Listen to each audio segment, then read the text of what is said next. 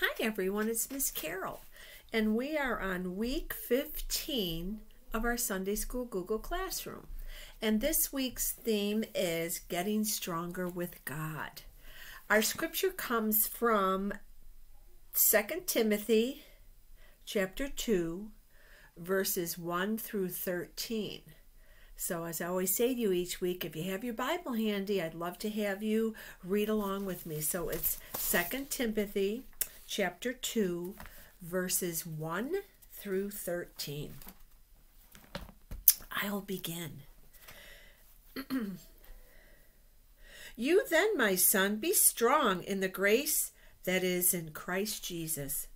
And the things you have heard me say in the presence of many witnesses, entrust to reliable people who will also be qualified to teach others. Join with me in suffering like a good soldier of Jesus Christ. No one serving as a soldier gets entangled in civilian affairs, but rather tries to please his commanding officer. Similarly, anyone who competes as an athlete does not receive the victor's crown except by competing according to the rules.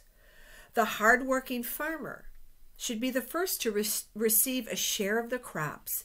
Reflect on what I am saying, for the Lord will give you insight into all this.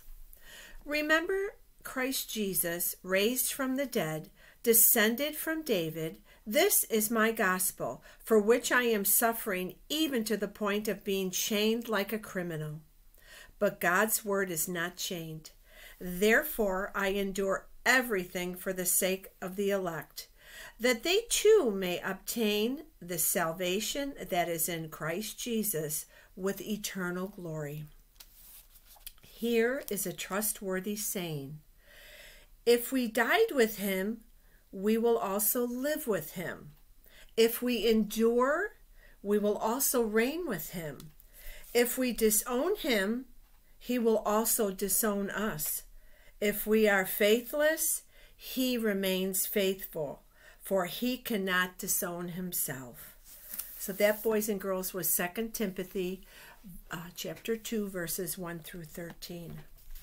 So our theme is getting stronger with God.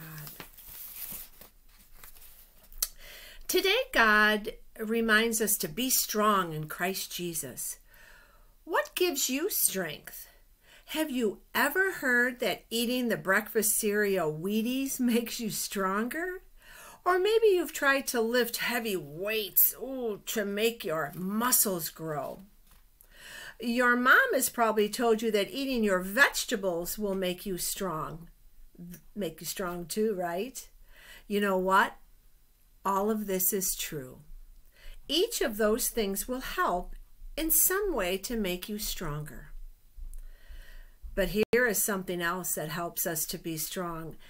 Maybe he doesn't make our muscles strong, but he sure makes our hearts strong. His name is Jesus. And the Bible tells us that when we learn more and more about Jesus, when we trust him more and more each day, we become stronger.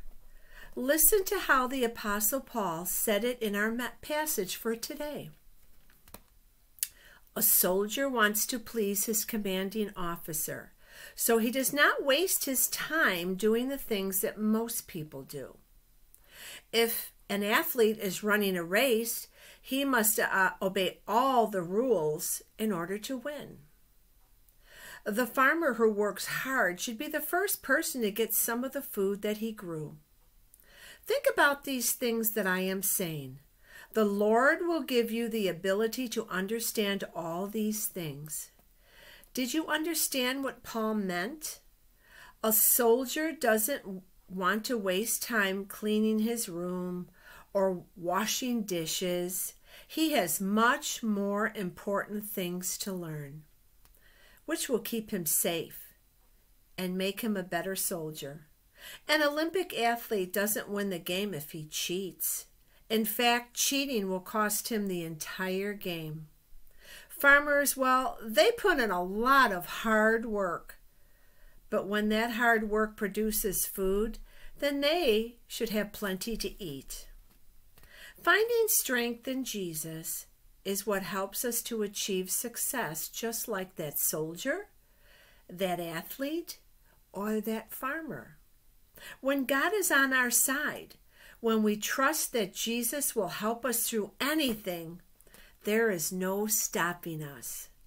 In fact, in another part of the Bible, Paul said this, "I am convinced that nothing could ever separate me from the love that Jesus has for me." Jesus loves me that much. Where do we find strength when times get tough or things don't go our way?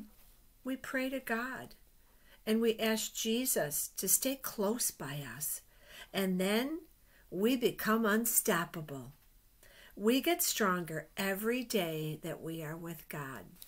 Isn't that true, boys and girls? We get stronger every day with God's help. Well, I hope you enjoyed our lesson today.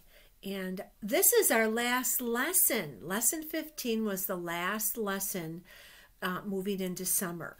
So we won't have any more lessons because we would be starting summertime when we don't have Sunday school. So in the fall, we'll start something new for you. But for now, this was the last lesson. And I hope you enjoyed all of our lessons that we had. There were so many wonderful themes and so many great scriptures that we read. So I hope you are having a good week.